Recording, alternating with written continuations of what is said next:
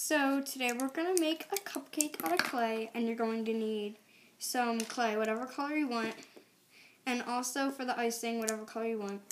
And you're going to need an icing tip and something to push the clay through the icing tip. And you're going to need some ecru clay and a cupcake mold.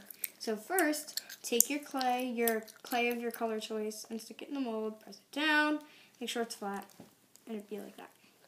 Take this and form it like a muffin top shape, like the way I have it. And then if you want, you can texture it with a toothbrush, whatever you want, and pastel on it. And put it on top.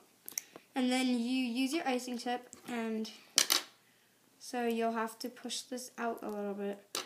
And then you have to push through, and it'll come out of the top. But I don't have a lot of clay in it right now. So it'll be something like that. And then you fold it into the icing you want. Stick it on top of your cupcake, and if you need to, you can put some TLS too. So like that. And then you pop it out of your mold. Nice and easy. Pop, pop, pop. Oops. Just pull you out. And your cupcakes look like this. Mine just got a little messy in the mold, but after you bake it, then you can glaze it. You can glaze the wrapper, and that's your cupcake. Please like and subscribe. Hope you enjoyed. Bye.